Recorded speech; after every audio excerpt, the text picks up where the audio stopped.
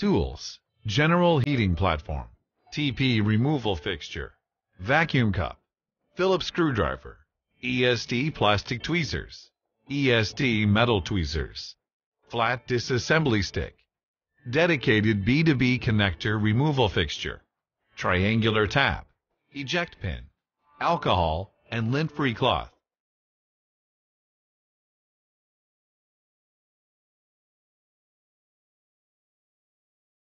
Attach a piece of protective film to the TP. Power off the phone. Use an eject pin to remove the card tray. Place the phone onto the heating platform with the TP facing upward. Set the heating temperature to 65 plus or minus 5 degrees Celsius and heating duration to 3 to 5 minutes. Use the removal fixture to clamp the left and right sides of the phone.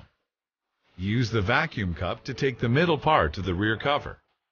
Hold the vacuum cup upward to open a gap. Insert 1/3 of the triangle tab into the gap and open the adhesive on one side. Take out the phone from the fixture. Use the triangular tab to loosen other edges. Separate the rear cover from the front cover with your hands.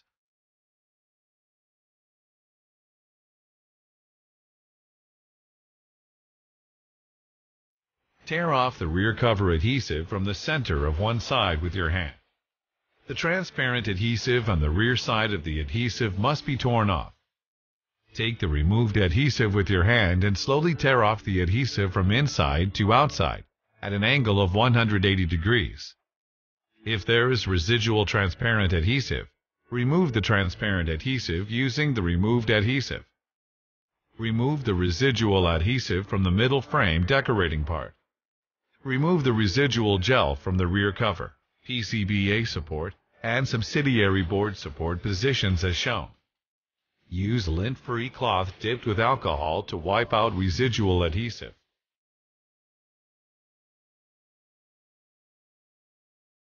Use the Phillips screwdriver to remove the 17 screws from the middle frame.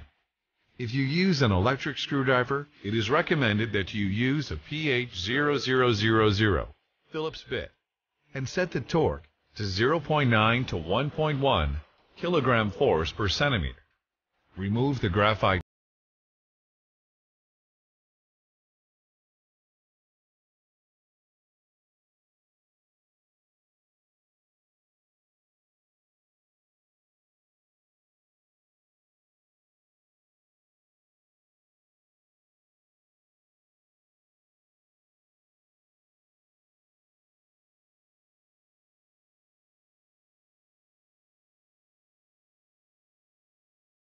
to be connectors of the battery.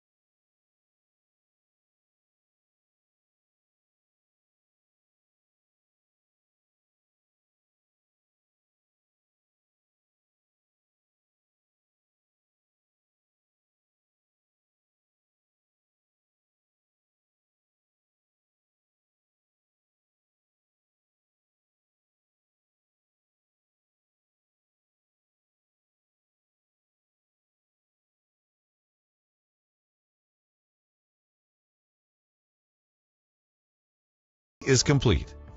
Thanks for watching.